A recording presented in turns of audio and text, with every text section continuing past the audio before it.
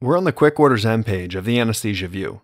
Orders display grouped into folders and subfolders, and PowerPlans are identified by a yellow icon. To begin placing an order, select from those shown or type the name of the order into the New Order Entry search field. The PACU PowerPlan can be found by typing ANES. Results appear as you type. Make a selection from the list. Orders awaiting signature are indicated by a green icon in the upper right. Click it to begin signing. PowerPlans will nearly always need to be modified before signing, so click Modify Details to continue. The view pane along the left indicates the PowerPlan we're editing. Orders available for selection are grouped into categories to the right. Note that none of the boxes are checked. To include an order, check the corresponding box. Associated details display to the right. If these need to be changed, right-click an order and select Modify.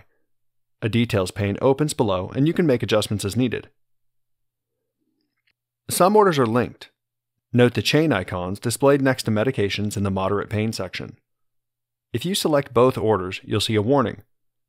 In this case, only one of the available medications should be selected. Some warnings, like the one currently shown, can be overridden.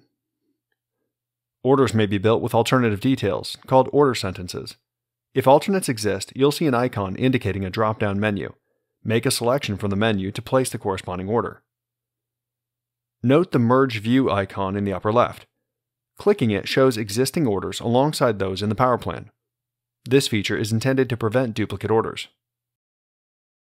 The adjacent filter icon limits orders displayed to those you've selected. Use this to quickly review your plan and limit distractions.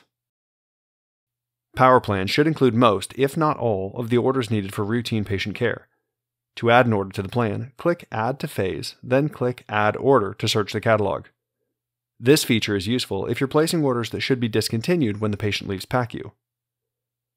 When you're ready to sign your orders, click Orders for Signature in the lower right, then click Sign.